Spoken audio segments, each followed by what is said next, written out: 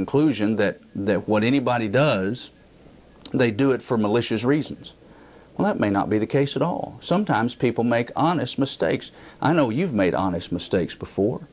And when you've made an honest mistake, you expect others to give you the benefit of the doubt and not to assign to you motives that you never had in the first place. Well, if that's the way you want to be treated, then you treat other people that way. Don't assign people false motives. Don't jump to conclusions about why people do what they do. Love believes all things. Love thinks the best of others until evidence is given that proves otherwise. What about showing interest in other people's activities, things that they like to do? If I want others to show interest in things that are important to me, then I need to be willing to show interest in things that are important to others. This is especially true in our marriage relationships. You know, that's one of the things that sometimes plagues modern marriages, is husbands get upset when their wives aren't interested in the things that they're interested in. And wives get upset when the husbands are not interested in the things that they're interested in. Just practice the golden rule and we could eliminate some of those problems. If you want somebody else to be interested in things that are important to you, then you show yourself to be interested in things important to them. And if both husband and wife do that, then proper interest will be shown in each other's lives, and that problem and issue can be avoided. Here's another. If I want to be corrected with love and compassion and patience, then I should correct others in the same way. We all make mistakes from time to time, and sometimes others will bring those mistakes to our attention. Sometimes we will bring others' mistakes to their attention. But in those situations where I have done something wrong in error, then if somebody comes to correct me, I would like them to correct me with compassion, gentleness, kindness. Well, if that's the way I want to be corrected, then when I go to correct somebody else, I need to do it that way too. In 2 Timothy chapter 2, 2 Timothy chapter 2, beginning in verse 22, or excuse me, in verse 24, we read, "And a servant of the Lord must not quarrel, but be gentle to all, able to teach, patient, in humility correcting those who are in opposition, if God perhaps will grant them repentance, so that they may know the truth, and that they may come to their senses and escape the snare of the devil, having been taken captive by him to do his will." Paul told Timothy, if you're going to correct somebody, you do it in humility, and do it with gentleness and patience. All of us, I'm sure, when we are corrected, like to be corrected in that fashion, then we should correct others in that fashion too. Galatians 6 verse 1 says, "If a brother is overtaken in a fault, you that are spiritual, restore that one in a spirit of gentleness or meekness, considering yourself, lest you also be tempted." That's practicing the golden rule. What about the way we judge others? You know, if I want to be judged based upon my own merits and not be a victim of stereotypes and prejudice, then I need to judge others that same way, on their own merits, not stereotypically or prejudicially. So don't go and label an entire race of people as being lazy, for example. Don't go and label an entire race of people as thieves. Don't label an entire race of people as being good with money or anything like that.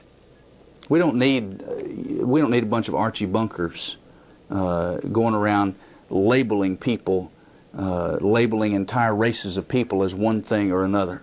You know what? There are lazy people in every race.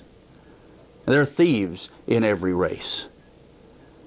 People need to be judged, their lives need to be judged based upon their own merits. If the golden rule was practiced, then we wouldn't paint with so broad a brush, because we don't like to be the recipients of stereotypes. We don't like to be the recipients of prejudicial language. Well, if we don't want to receive it, then don't give it.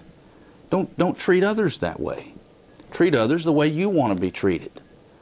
When God judges someone, it's based upon that individual's life. Each man shall give an account of himself unto God. Romans 14, verse 12.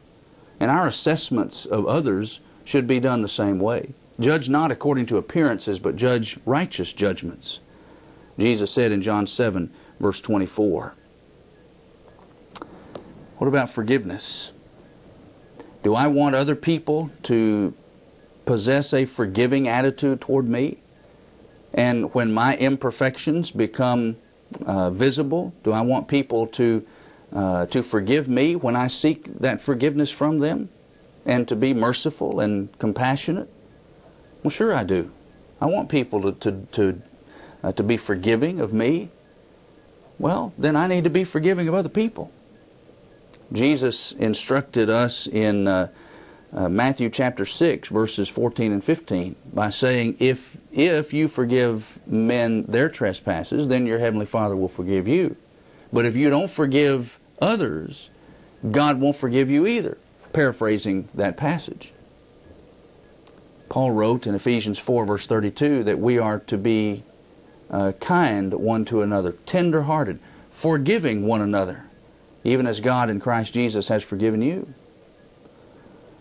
So if I like it when and expect people to be forgiving toward me, then I need to be forgiving to them. It's a simple golden rule.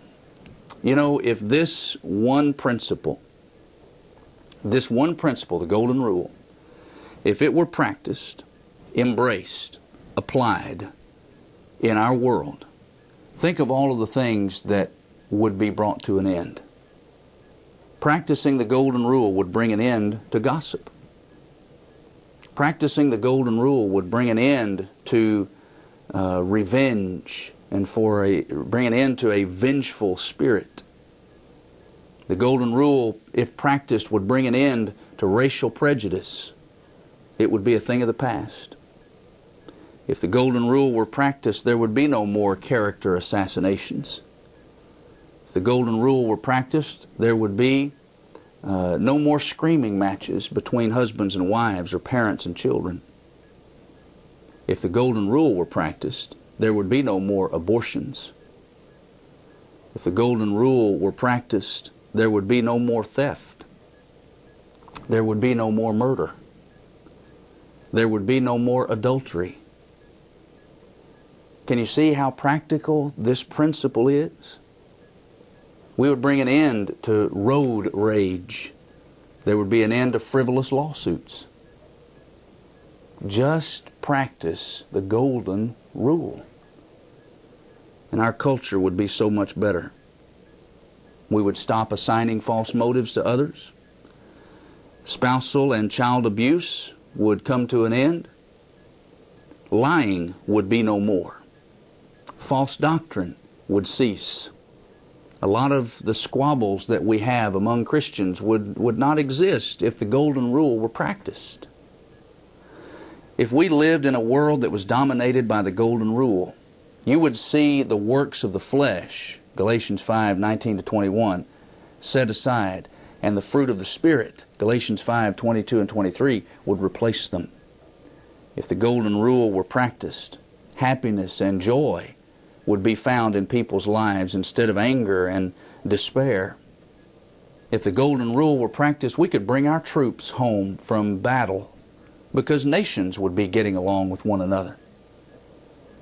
If we lived in a world where the golden rule was practiced, then good mission works of the Lord's church would be fully funded. You see, if you are a Christian, knowing what you know now, wouldn't you want someone to bring the gospel to you if you didn't have it? Then we should want to bring the gospel to those who currently don't have it. If we lived in a world dominated by the golden rule, then in the church of the Lord, where you had duly appointed elders in the church as God wants there to be, Acts 14:23 and 1 Timothy 3 and Titus chapter 1, God's duly appointed and faithfully serving elders would be loved and supported and appreciated.